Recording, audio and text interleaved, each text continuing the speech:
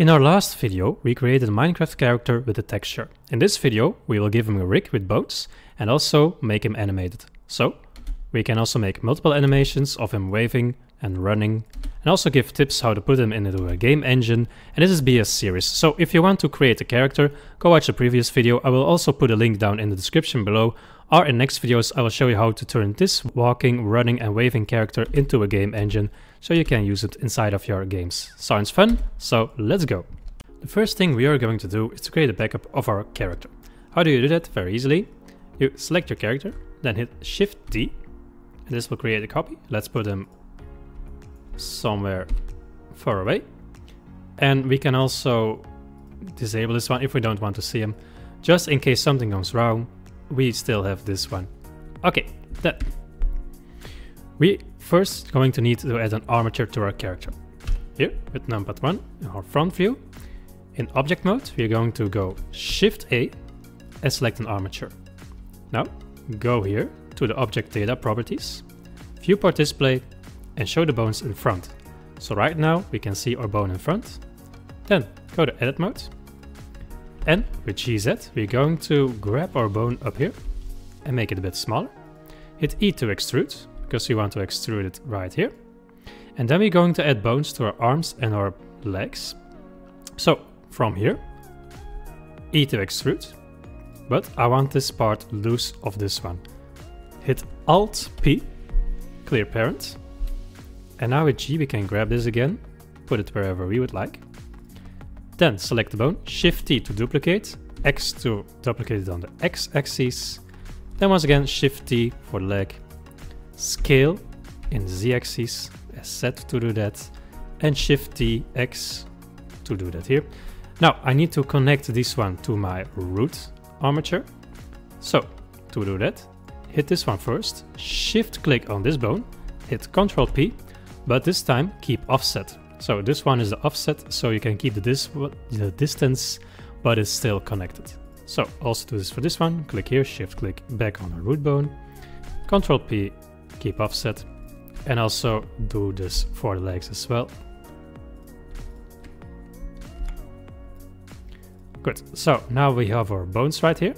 Now go look it from the side, at numpad 3 or 7, that is in place inside of our character that we would like it. Okay, this seems good in my example. Now another tip here, this is called Armature, but if you want to export it to a game engine like say Unreal Engine, you want to name this something else, for example root or something. And this name we can also change, but especially this one is important because in Unreal Engine this will not work, but with the name root it will. Now we go back to object mode.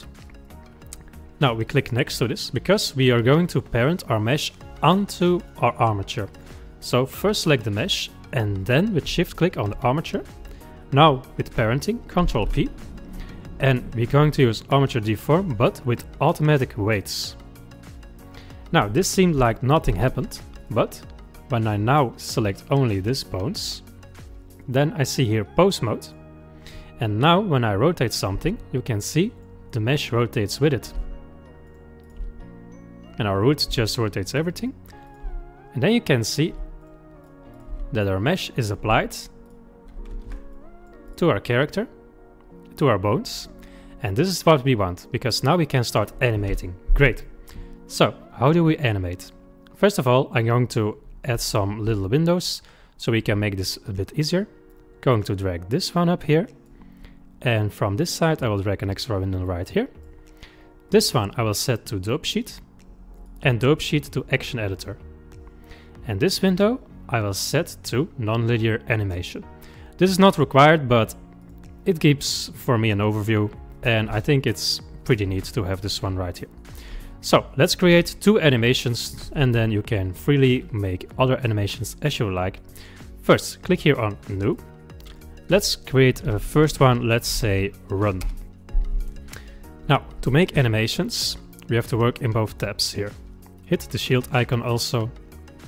Now, when I hit in a certain pose, I can add keyframes. How do I do this? For example, for a running pose, I'm going to do my side view 3, or Ctrl 3 to go over and from the other side. And then let's create a pose with the arms. So with R and rotate, let's do the arms like this, and the leg to the other side. Ctrl 3 to also make him run from the other side. Now this is very basic, just to show you how this works. Now with A you select all the bones, and with I you can see to insert a keyframe menu. Also make sure you do this in this menu, because if my mouse is here it won't work. So in this one, I, and then location, rotation and scale. And you can see right here there's a little dot. That's a keyframe, because this pose will be remembered. Now I can select this, Ctrl C to copy. Let's put one right here, Ctrl V. This is the exact same, because when I animate, I want to create a loop. So my beginning and my ending will be looping. Now, at frame 20, which is half of this, we want to do the reverse. Now, there are better ways to do this, but this is the quick and dirty way to do this. Just reverse the pose. And also from the other side. Reverse the pose. Then with A and I, location, rotation and scale. Now you can see that he is actually walking or running. Now to make him run faster, you can just drag the points closer together and the animation will be played faster, so he's running faster. But this is basically how this works. Now, on this one here, we need to press this one to push down the action. And let's also name this one Run. Okay, great. So we have one animation, so when I hit the star icon, I can also see him running again.